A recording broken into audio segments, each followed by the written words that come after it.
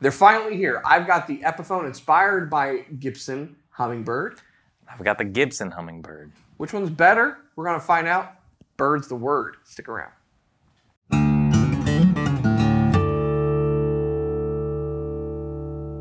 Hey, you're watching Alamo Music TV. My name is Chris McKee. And I'm Cooper Greenberg. We're here with Alamo Music Center in San Antonio, Texas. You can find us online at alamomusic.com. If you're new to the channel, make sure to subscribe, turn on notifications, and like our videos. If you'd like to support the channel, visit our Teespring store linked below for our custom designed t-shirts. So Cooper, we have been actually waiting for this guitar to come in for a bit, for a little bit. And we've had a ton of requests on the channel from people asking us to do one of these reviews. And so we just want everybody who's been waiting for this to know it's not our fault. You have to blame Gibson. We've just been waiting for the guitars. And as many guitar companies have experienced, there's delays and setbacks and stuff. But you know what? We finally received our first Inspired by Gibson acoustic guitar. And right out of the box, what would you say? We're impressed. We're impressed. We're impressed. Yeah. It's very so cool. We're going to go over the specs. And, you know, there's a lot that is very similar between these two acoustic guitars. Obviously, there should be, because this one is inspired by that one. But there are some kind of quirky and interesting differences between them that we want to point out as well. And then, of course, we'll do a demo so that you can hear the differences for yourself. But you've got the Gibson Hummingbird. The OG right And this here. is the original. So if you're not familiar, and we've covered this before, Gibson's lineup in electric and acoustic guitars is split in two different segments. You've got the modern and the original. This is the original. It's the one we tend to order. I think it's the most popular of the two. So. Yeah. So square shoulder dreadnought, spruce top, mahogany back and sides, and obviously the stunner, the pick guard. You know why it's called the Hummingbird. Yeah. Which is kind of the most recognizable thing, I guess. Split parallelogram on the inlays, and just kind of Keystone style tuners. Hummingbird, of course, on the truss rod cover. And you've got, the darkened kind of ivoroid binding that graces this. Now, this is the Antique Natural, or the Antique Natty. Not Natty Light, but Antique Natty Ice, I think, is what it's more going for here. And then, of course, there is the Cherry Burst, or Heritage Cherry Burst, that's available for it. And, yeah, I mean, now this is the original, so it has the Bags VTC pickup in it. I forget off the top of my head what the modern has in it, but it's got Grover tuners and things that are just a little bit different.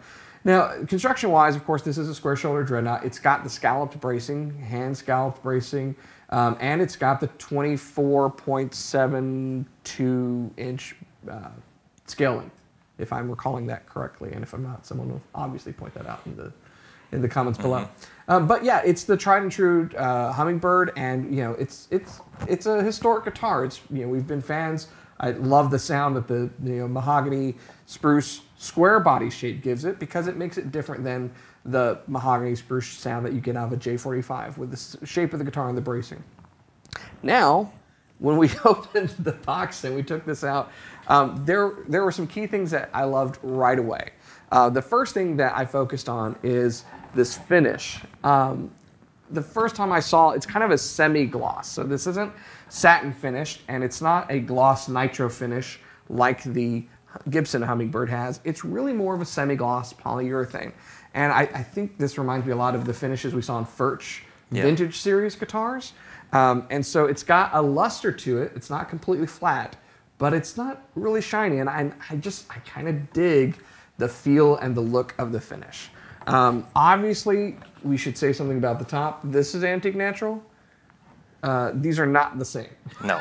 So this is your import Antique Natural, and this is really kind of more of what an old guitar looks like after about 30, 40 years. That spruce really kind of browns, and so it's really giving you that kind of vintage tint tone, similar to some of the stuff Martin's done and whatnot. Now, you pointed out something interesting on the top, and that is the pick guard differences. And so let's hold these two up, and people can see, because Cooper's artistic eye caught this. Yeah, so first of all, you can tell the accents on the Hummingbird and the flowers and the butterfly on the Inspired by Gibson are orange. over here, it's kind of this yellowy lime green. Just right off the bat, I kind of prefer that. I think it fits it blends in better. To me, this is obviously the classic, but the weird part is like all the shading and the accents is like slightly different. Yeah. Which is, I guess they have to do that for some reason. I don't think they have to do it. I mean, Gibson owns Epiphone. I think about it, chosen though, to do there's it like certain things between Epiphone and Gibson, like they'll make them look very similar, but just a little bit different. So to kind of drive home, like this is not. I could see them not wanting like these to be interchangeable parts. Yeah. You know, so that could definitely play a role in it. Makes me wonder if like every single radius and measurement along there. No, it's different. Like that is a sharper edge. That is sharper right there. To the pick guard than this. This is definitely more of a beveled edge. The plastics feel different. Yeah. You know, I was messing with this one earlier, and it's kind of a harder plastic. This is a softer, kind of tackier plastic. You know, the grain that's being used is different, obviously. As you've pointed out, the artwork is different. It really, you know, again, inspired by, not exactly alike. Yeah. That's a good way of kind of It looks good, though. It looks really nice, and it fits the guitar well. Yeah. So that's a quirky difference between them. Now, they both have scallop bracing, and I'm telling you that because if you look at the specs on Gibson's website or any other website, the specs for this guitar won't say traditional hand-carved scallop bracing like that one does. It actually says quarter-sawn spruce, which is just a way of cutting spruce, which tells us absolutely nothing about the shape of the bracing. So prior to this video, I got a little MacGyvery with it, and I dropped my well, it didn't drop. I slowly lowered my iPhone into the guitar. I believe it was a colonoscopy of the guitar that Chris performed. He's being polite. Yeah. But, you know, I was able to confirm, indeed, it's scalloped bracing. Machine scalloped bracing versus traditional hand scalloped bracing in this case. Again, this guitar is all solid, which is, I think, a big key takeaway on this guitar. So you're getting scallop bracing, you're getting a solid Sitka spruce top, solid mahogany back and sides, you know, mahogany neck, just like this. It has the Keystone tuners. I'm sure they're different. They're Epiphone Deluxe versus Gibson Deluxe. So they look the same. I'm sure inside they're not the same. And this, of course, has a Fishman sonotone pickup, which is normal for a guitar in this price range. And that's probably the biggest difference between these guitars, the price. So this one is... Is it like 38? It's about 30, yeah, 38, 49, something like that, I think. You can check it on our website, alamomusic.com. This one is $799. So it's a $3,050 difference between these two guitars, which is substantial. And so the question is, how close did Gibson get it without it being too close? Because I know obviously they don't want to rob, you know, sales of this guitar. And of course, they're not built in the same place. This is made in Indonesia by Epiphone. That one is made in Bozeman, Montana by Gibson. This one is pretty much primarily still to this day built a lot by hand, and this one is obviously not. But at the end of the day, if you have been wanting this and can only afford this, this is a really, really good guitar. Now, some of the other key differences between these that we need to mention, because they, again, like the pickguard, they're quirky. This one is a slightly different scale length and nut width. It's slightly shorter scale length and slightly narrower nut width. And when I say slightly, like, you could get into the minutia of it, but like one is 43 millimeters on the nut and one is 43.82 millimeters. It's very weird, actually. And I kind of, to the point we were making before, wonder if it's maybe just because it has to be a little bit different. Is it a tooling issue? Is it they don't want them to be like too compatible between each other? Although I don't know, like taking necks off and stuff probably wouldn't happen. But anyways, it's kind of weird. You probably wouldn't notice it right away. The neck shapes are different. This is a more rounded, kind of more modern feeling neck shape. And they both have bone nuts and bone saddles, and they're both hummingbirds. This is an Epiphone one, and it's a dang good Epiphone one. Yeah, talk about everything we've seen with Epiphone Electric, closing that gap, doing really great stuff within that price range that's getting so close to the lower end Gibsons. It's like the same, even a little more impressive straight out the box, like just to see how beautiful that guitar is. And it's more evidence of what Epiphone's doing. I mean, Gibson is making a concerted effort to make Epiphone not just cheap Gibson, because let's face it, that's kind of what Epiphone's been for a long, long time. It's cheap Gibson. And before Gibson bought Epiphone, Epiphone was a more expensive competitor of Gibson. And so in addition to improving the guitars, making some really inspired by guitars that are all solid wood construction like this and very well made, they're also focusing on original Epiphone designs, which is very cool to see. But this is, I think, a fantastic way of bringing the Hummingbird, which is just a historic kind of quintessential flat top American acoustic guitar, to a more affordable price point and making it really more in line with what a Hummingbird should be, far beyond what like the previous Hummingbird Pro that was offered by Epiphone was. This is a much better, much more improved guitar, in my opinion. So yeah, totally. Let's hear them. Let's hear them. We're going to put them to the test. You're going to hear for yourself. Quarter sawn bracing, that's actually scalloped, versus traditional hand scallop bracing in these two guitars. Check it out.